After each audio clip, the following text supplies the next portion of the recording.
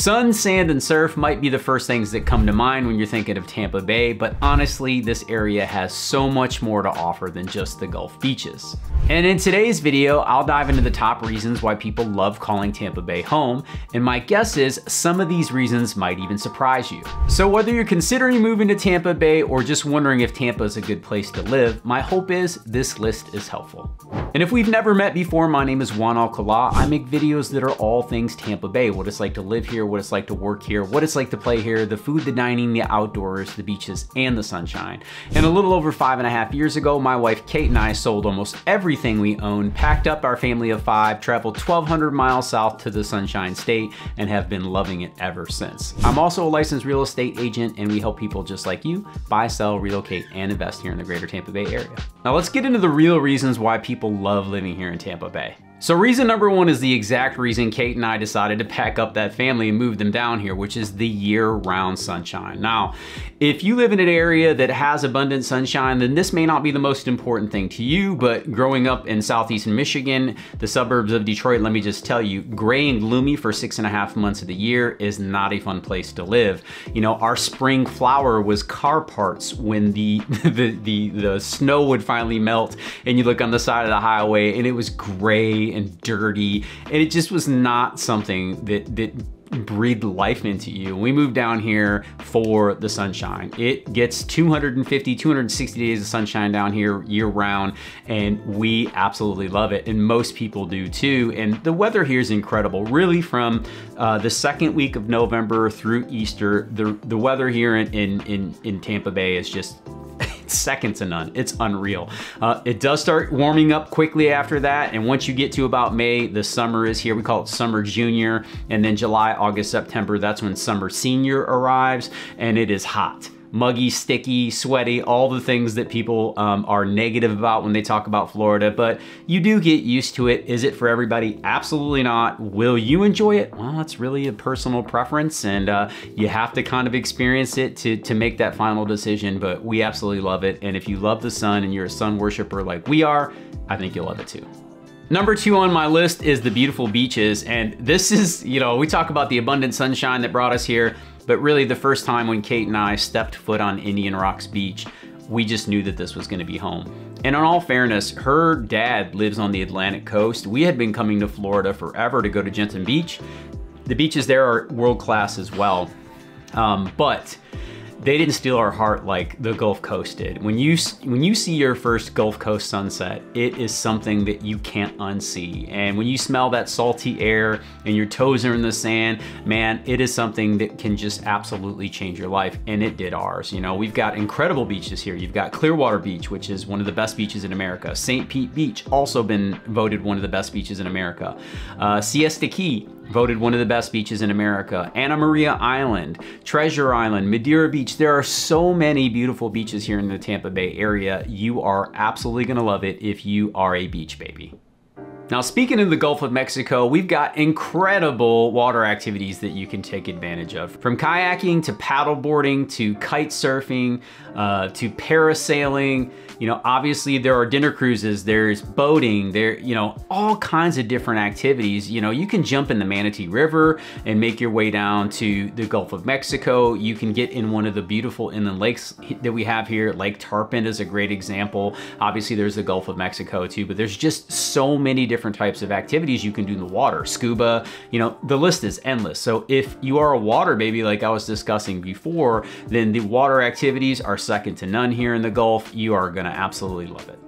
Another thing that people love here is the world-class fishing. You know, you can cast right off the Gulf of Mexico. You can charter a boat and go out and do some trophy fishing. You know, there's tarpon, there's grouper, there's all different types of fishing because of the diverse marine life we have here in the Gulf of Mexico. And even if you move inland, again, going back to those lakes, we got some incredible bass fishing here too. Now, while that may not be something that I take advantage of all the time, it gets me excited because my dad is a huge fisherman, and this year he's retiring. I'm chartering a boat. I'm gonna take him out on the Gulf of Mexico and do some trophy fishing. He's never done that his entire life, and I'm so excited to share that experience with him.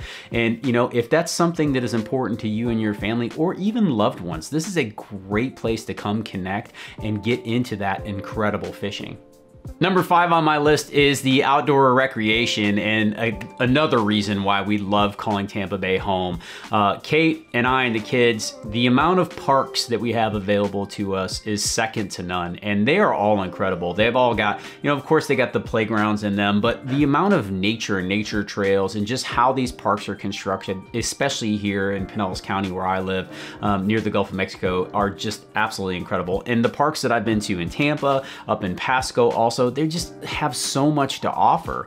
We've got skate parks here. We've got parks where you can go and run. We've got, there are BMX courses here in the area. There are mountain bike courses. Now I know that's not synonymous with Florida, by the way, but there is out in the Alafia State Park, there is a really well-known mountain biking course that people come in. They actually do what they call a cycle cross there, which is a sponsored event, and the big names in mountain biking get involved in that. And that's pretty cool that you have access to that. Again, the hiking, the running, all these things where you have a lot of outdoor activities. Here in Pinellas County where I live also, we have what's known as the Pinellas Trail, and that is like a 42-mile stretch of paved walkway and a place where you can ride bikes also, that goes from downtown St. Pete all the way up to Tarpon Springs, all the way up the coast there.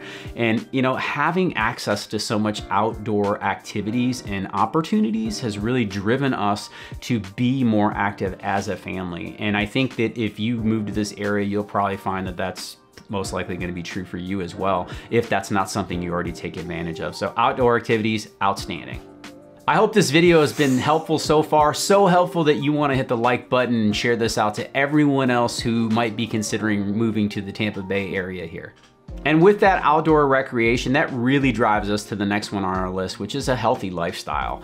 The one benefit that we have received above and beyond anything else is, again, moving our indoor life outdoors. Kate is training for a marathon right now. We have been running ever since we moved down here. We really enjoy being outside. I walk the dog for 4 miles every day, and I see neighbors everywhere. From senior citizens all the way down to young kids, more people are actively involved in moving their bodies here. The kids walk to school more frequently or ride bikes more frequently. Again, I see more seniors out here than I ever did, even in our parks back where I lived in southeastern Michigan there. And that leads towards a more healthy lifestyle. Obviously, you're getting more fresh air and you're taking in more vitamin D, which are both well known for their health benefits. And this is anecdotal, but the reality is I've been able to, control my weight much better.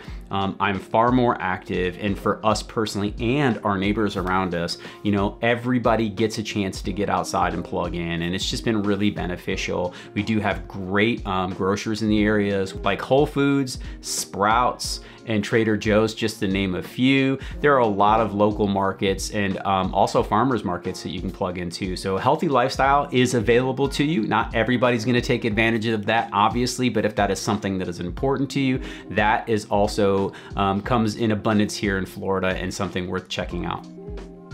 Number 7 on my list is the thriving job market in Tampa. Just the past year, Tampa added over 26,000 private sector jobs. We rank 4th in the United States in terms of the hottest job markets, and that doesn't even include government. So there's a lot happening here, mostly driven by tech and finance. Tampa has become known as a tech hub in the United States. Is it on par with Silicon Valley? No. But is it growing? Yes. And the reason is because it's attracting a lot of young talent. The city of Tampa is a very young city. If you didn't know, the median age of the resident there is 36 years old. And the reason is because these young professionals that are in tech are graduating from school, and what do they want? They want a great climate, they want abundant sunshine, and they want a place that is going to match that lifestyle. And they are choosing to call Tampa home. And while most of those jobs don't even require you to go in office, they are still choosing to call Tampa home. And that is really driving this tech boom. And for years, we've been known as a financial center. You got Raymond James Stadium, where the Tampa Buccaneers play. Franklin Templeton's in the area as well. Lots of other Chase, there's banks galore here. Also, defense contracting is really well known here in the greater Tampa Bay area. Education with the colleges, you got University of South Florida, University of Tampa, and St. Pete College. And then we have MacDill Air Force Base as well. So lots to talk about when it comes to jobs. And again, with all the growth we've had here in the area as well, we need medical professionals, we need education professionals, and we need service-based businesses to support our growth in population here. So a lot taking place here in the greater Tampa Bay area, something to keep in mind. And that leads me to the 8th thing that people love here. This is a remote workers paradise. And over the last 5 years, you know, the greater Tampa Bay area has attracted a lot of people who get to work remote. And I know this because I've helped them relocate to the area. And just like me, I get to work from this desk. I mean, part of my role here in our business is making these videos, and I'm able to do this remotely, right? I can go anywhere to create these videos, or I can just sit here in my home office and help you guys better understand what the Tampa Bay area is like. And there are a lot of people who have relocated here to the Tampa Bay area. Again, the lifestyle is the thing that brings them, and they're able to bring those remote jobs with them. And that is why this has become a remote workers paradise.